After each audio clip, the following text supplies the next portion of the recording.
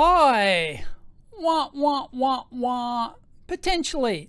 With my Enphase solar system. I had this installed. It's almost 4 years ago now in April, I think, 4 years. And I've had no issues at all with my Enphase microinverter system. But I just got an email alert saying that one of my saying that my microinverters are not responding.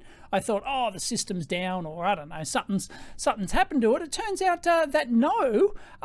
If you look over here, you can see that 13 are operating. Normally I've got 14 microinverters, and one is not reporting. So the gateway is working. That's like the internet hub box thing. It's working fine. Green tick. The two IQ relays that I've got, because these are split into two different strings there, and they have their own mains relay. That's for local compliance reasons, and they're both operating normally. So yeah, the one panel is not responding here. And if we go in there, so yep, everything's working hunky-dory.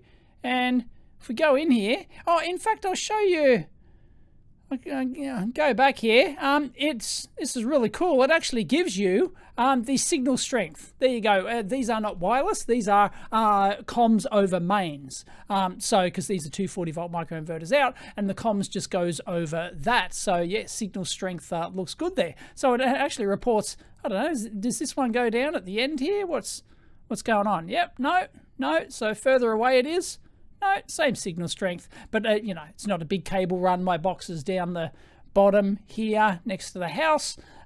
Anyway, so let's go in and have a look at our not reporting microinverter produced today. No, that's the entire system. So detailed device failed to report, and it failed to report on February 28th.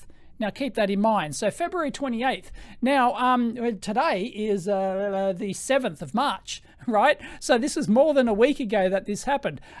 So the following provides a summary of the detected issue. Please follow recommendations. Device failed to report on February 28th. Why am I only getting the email now? Or was it an old email and I didn't find it? I don't know.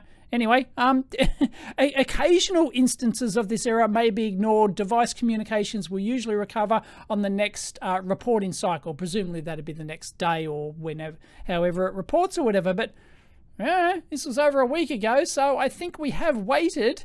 Then yeah, if communications do not recover, which looks like they haven't, verify your system has service. Yes, it has, because all the others they're all connected. They're on the same string, so everything's hunky-dory. So yeah, I haven't plugged anything new into it, and they're on their own dedicated mains anyway. So yeah, I've got the two dedicated lines coming in. They go straight to the Q relays, the IQ relays, and then they just go straight into the box. So really, there's nothing else. No other loads on that line, so to speak. It's like a star system. It's a star system. They've got their own fuses, everything. So yeah, so there you go.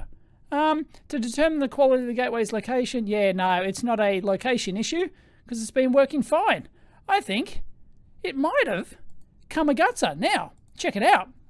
So I've got the power here, and so this is February 26th. So it looks like we had like a really bad weather day there. February 25th. Yeah, like a perfect day here on February 23, for example. You know, peaks at midday. Classic, and then oof, it's dropped down to 0 there, so that must have been a really bad cloud come over or something like that. So yeah, it goes a little bit of power here, so that is really low, but I can't remember we have not had terrific weather lately. But anyway, on February 26th it started ramping up like normal. Looks like a normal ramp there, and then just wah, and then what the heck, for the next 3 days it's just outputting a constant 23 watts. Oh no, it's just jumped. Okay, so there's only 2 data points, and it's just joining the dots there. So yeah, there's no data here. So it started responding again on the 28th, and then nope, it's Kamagutsa again. So we can change that custom range again from the 28th to say March 2, say. And boom, boom, boom. No, it's, oh yeah, No, it didn't like that to March 2nd. Yeah, no, there's just nothing. There's no other data. It's just stopped reporting. So that microinverter, serial number, blah, blah, has completely kamikaze. And you can actually, I think there's a way to go and individually look at a microinverter. What's events over here? Device failed to report. Yeah, we see that microinverter, blah. Show details, microinverter. And I'm not sure if this is one of the new ones, because I reused, was it 12 I had before, and I added another couple of microinverters onto the system. So I'm not sure if it's a new one. You could probably check the serial numbers. Aha, here we go. We can look at all the microinverters. So yeah, that's my Envoy S gateway, my 2 IQ relays. They're all reporting, everything's hunky-dory. And these ones here, so that one is the one not reporting. So it's an IQ 7 Plus. They're all IQ 7 Pluses. I've gotten 1.63 megawatt hours out of it. Beauty. Over the last 4 years. Terrific. But the warranty, and there you go, the warranty expires the 1st of April 2031. So it's still under warranty, but because they've got a 10-year warranty, which is fantastic. But yeah, 42195. 42195. It looks like it's that's part of the original install, yeah, because this one down here is 43, and then the next one over here would be 40. How many did I add? 2, 4, 5 new ones? I can't remember how many. I just had my system upgraded, of course, because we had a roof rearrangement. So yeah, anyway, it looks like it is part of the original ones that I had. So there you go. I don't know why it's failed.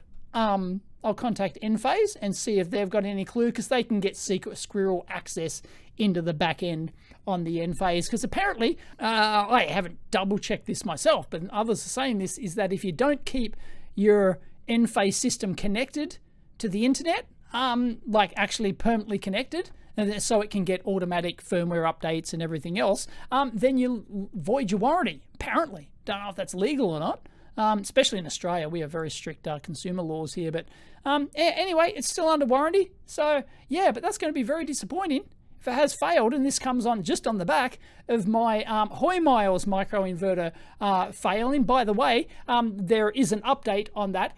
Hoymiles are very confident that it hasn't actually physically failed.